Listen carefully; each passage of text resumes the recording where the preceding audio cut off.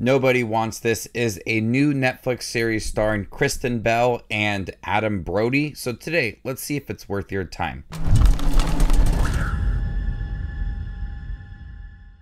Hey everybody, my name's Justin here. I try to watch everything that hits theaters and on streaming services like Netflix. If you guys are like me, go ahead and hit that subscribe button down below and click that notification for more up and coming content. An agnostic podcast host and an unconventional rabbi on the rebound walk into a party. When they walk out together, the unlikely pair can tell there's something between them. Nobody Wants This feels like a classic rom-com where you have two different people, but they fall in love and they have to really navigate each other's life. Where Kristen Bell has a podcast all about sex and relationships, and Adam Brody is a rabbi and he's very dedicated to being a rabbi and hopefully one day has a new position. So both of them live very different lives, but they come together and realize that they have a lot in common and they want to explore a relationship. It has all the makings of a rom-com in a Netflix series. You have quirky side characters. You have moments where the couple was starting to question their relationship and an outlook on each other's lives. It feels very genuine with all of that. And I really liked Nobody Wants This. I like looking at both sides of this relationship, from Kristen Bell, this podcast host, and Adam Brody as this rabbi. The series does a great job of trying to establish each character by themselves and then bring them together to see how this relationship would work. And both characters are very likable. And I like that they do want to spend a lot of time with the other person, getting to know their lifestyle, even if they don't fully agree with it all and may not ready to go all in with it. There's a lot of opportunities within this series to explore each character and that relationship.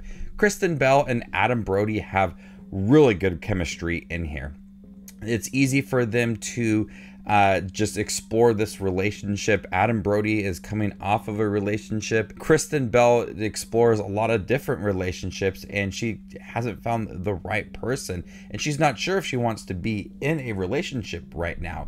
But it's easy to see why these two connect very easily and want that relationship to further throughout the series. The minor characters in here are very solid. Morgan, Kristen Bell's sister within here, and Adam Brody's brother within the series, Sasha, both of them are really strong, even though they are minor characters. And those two characters, Sasha and Morgan, they get to know each other as well, and they explore a friendship which feels very genuine and heartfelt within itself. So you have this solid storyline with Joanne and Noah, the couple that's growing, but it also dedicates its time to the minor characters. And honestly, a lot of the humor lies with Sasha and Morgan, as they are very different. They're both very outspoken and very energetic, but they do bring a lot of the comedy to this show. With it being a series, you have more time dedicated to this relationship. And you could look at it in like a few different ways. You could look at it like there's enough time to really develop that relationship, understand the different layers to it,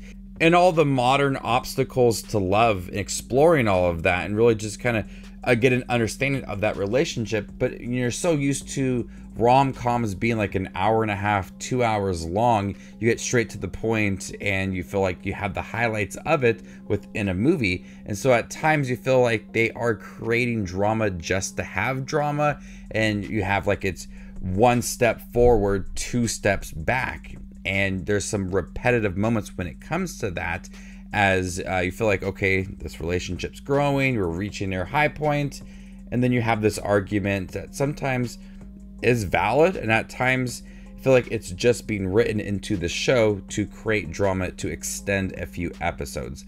So at times the series does work when you're really starting to develop that relationship and really focusing on Adam Brody and him being a rabbi and Joanne's podcast and seeing that develop. But then at times you feel like it's a bit slow in the middle half, but they're still developing that relationship, but it feels a little bit repetitive. I really like Nobody Wants This. I love the rom-com feel to it. The characters are very likable.